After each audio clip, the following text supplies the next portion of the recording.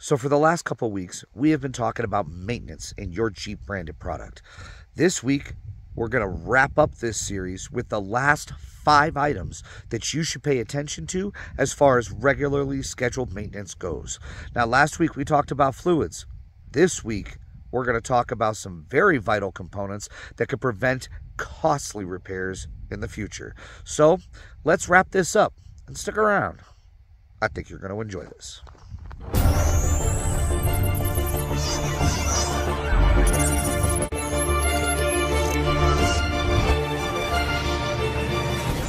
Welcome back to Jeeping for Beginners, folks. Once again, my name is Josh. Today we are wrapping up our series on basic maintenance for your Jeep branded products. We're going to talk about the last 5 items that you need to look at on a regular basis, and a couple of these are regularly overlooked and something we find on a daily basis in the shop should have been maintained eons ago.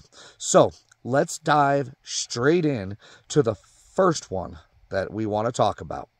How many times have you gone in to get your oil change done and the guy behind the counter gives you a list of all these little things that they should be taking care of? For most people, it's annoying to get this list, but at the top of every one of these lists I have found is almost always our number 1 item, and that is your engine air filter.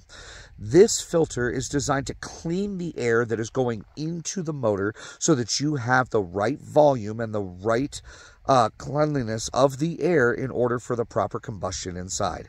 A dirty air filter can rob you of performance, rob you of fuel economy, and can even make the sensors that are depending upon that clean air work twice as hard and fail twice as fast, such as your mass airflow sensor, your MAP sensor, or even your oxygen sensors.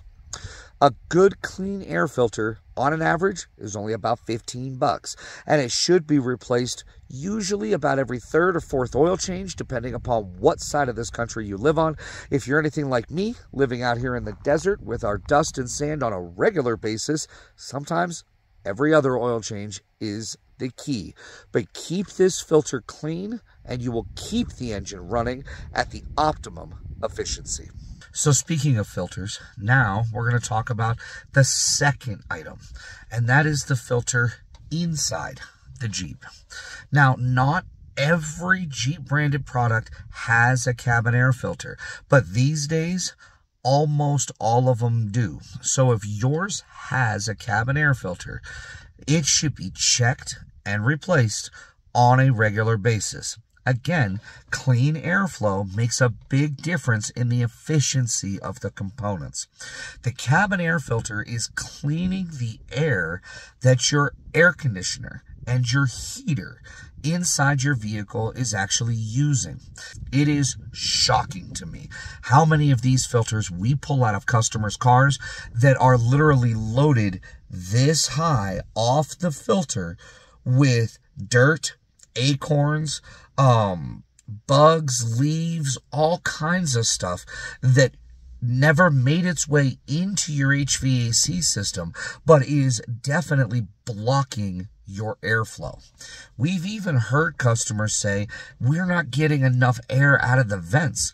And 9 times out of the 10, just replacing the cabin air filter frees up that airflow and gets the air flowing again. Keeping this system running efficiency is just as important as keeping your motor running efficiently. Your AC system is extremely expensive to repair. If it has to work twice as hard or 3 times as hard in order to maintain the temperature inside the cabin that you are trying to accomplish, then yeah, it's going to fail, and it's probably going to fail prematurely. I've replaced them multiple times. I'm sure you have too. Thousands of dollars later, we finally get the AC working. A cabin air filter, folks, on an average is $20. So $20 can prevent thousands of dollars in HVAC repairs in the future. Keep the air inside the cabin clean for you that you're breathing, and keep the system running efficiently. So $20, folks, on a regular basis, usually once a year. Check your cabin air filter and see if that one also needs to be replaced. Now for maintenance item number 3, we're going to once again go under the hood of the vehicle, and we're going to look at your serpentine belt. Now a lot of people ignore this particular item until it fails or it starts making all kinds of screeching noises. By that point, it's too late. This needs to be replaced on a regular basis. Now Chrysler will actually tell you every 30,000 miles or so that the belt should be checked and or replaced. I'm telling you, depending upon the climate that you're in, sometimes it needs to be done a little sooner than that. Others, it could last a whole lot longer. But here's the important part. That belt turns your alternator, which controls all the electricity that's going to your motor and those wonderful electronics in your vehicle. It turns your AC compressor, which is what keeps your vehicle cool in the heat of the summer. It turns your water pump, which is what keeps the inside of that motor cool while you're driving down the road. It also turns your power steering pump, which is what makes it easy for you to turn the wheel without any effort. If this belt were to break or let go, you are immediately stuck on the side of the road, waiting for a costly tow truck to get you back into town or back to a repair facility to replace it. If the belt does break, it could take one of these components with you. A water pump on an average could be as much as $1,000 to replace. An alternator could be $600-700. An AC compressor, good Lord. Nowadays, with the cost of refrigerant, those things are upwards of $1,800 to replace. A serpentine belt is like $50 at most auto parts stores. Check it. If it looks worn, thin, cracked, replace it. Remember, it's made of rubber. Rubber, over time, especially with the heat that's under the hood of your vehicle, is going to stretch. And if it stretches too far and it jumps off and gets caught in something, well, that $50 now just turned into hundreds or thousands of dollars in repairs. So check the serpentine belt on a regular basis, usually every 30 to 40,000 miles, to see if that also needs to be replaced. The fourth item we're going to talk about is your tires. Yes, they need to be maintained and are a very expensive feature on most of our vehicles. As it is a petroleum-based product, the cost of tires are going up. So, I'm going to explain how you can get the most life out of your tires as you possibly can. Rule number 1, rotate them on a regular basis. According to the National Highway Traffic and Safety Administration, tires should be rotated once every 5,000 to 6,000 miles. Back in the day when we were doing oil changes every 3,000 miles, they said every other oil change. Now, as we talked about in the last video, you can get your oil change done every 5,000 to 6,000 miles. So they should be rotated every time. Here's why. 99% of the roads in our country lean to the right. They do that on purpose for water runoff so that the water doesn't stay in the middle of the road. 66% of every turn that you take, according to the National Highway Traffic and Safety Administration, is a right-hand turn, which means that the right rear tire on your car is the one that gets pretty much all of the abuse. Your left front tire, because of steering, is the second one right behind it that gets all of the abuse. Though most vehicles weigh between 4 to 5, maybe even 6,000 pounds. Look at all that weight leaning to the right and always turning to the right.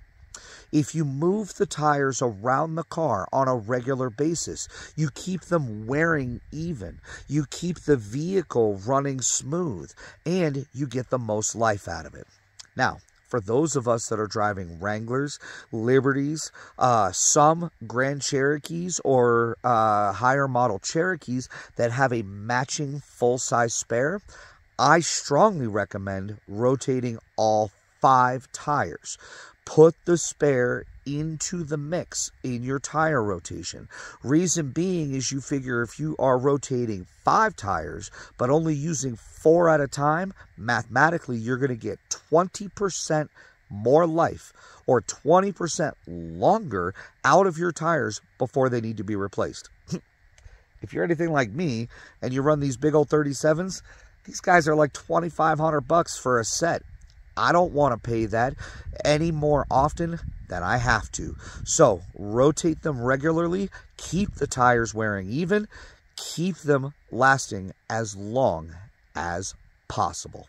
Now, that was rule number 1. Rule number 2 is tire air pressure. Now, this is something that we could talk about for at least 20-30 minutes on the appropriate air pressure you should be running in your tires. The good news is for those of us who off-road the vehicle, I actually do have a couple of videos prior to this one talking about proper air pressure, both off-road and how to determine the proper air pressure on-road for your oversized tires. But let's assume that we're running all factory components. On the driver's side door, there is a placard that tells you what the recommended air pressure is for that tire. I don't care what the tire says. Tire could say it can hold 44 pounds, 60 pounds, 80 pounds, doesn't matter. Run the air pressure that is listed on the driver's side door placard of your Jeep. Usually it's between 35 to 37 pounds. The reason being is Jeep spent a lot of money and a lot of time researching what air pressure is the premium perfect air pressure for the weight of your vehicle, the size of your tire, and to make sure that you have even contact on the ground at all times. If you run your tire pressure too low on the roads, it can affect your fuel economy, it can affect performance, and it could definitely wear out your tires a whole lot faster. If you run your tire pressure too high, it can affect your fuel economy. It will absolutely affect the way that the vehicle drives down the road, and you're going to wear them out way faster than they should. So, rule number 2, maintain the proper air pressure. If you want to know the air pressure that you should run with oversized tires, as we are changing the geometry of the weight to tire ratio, I'm going to put a link in the description down below on how to chalk your tires and determine what that air pressure is. Finally, let's talk about maintenance item number 5. I did not save this for last because it is the least important. I saved this for last because, just like the last video, it's something that I'm extremely passionate about. And that is your spark plugs, or what some people refer to as a tune-up on the motor. Now, this is difficult to set a hard and fast rule for how often they should be replaced. It is actually dependent upon the motor that you're driving. Whether you have the 4-cylinder, the Pentastar V6, the Hemi V8, or the SRT, be sure to check your owner's manual for how often they should be done.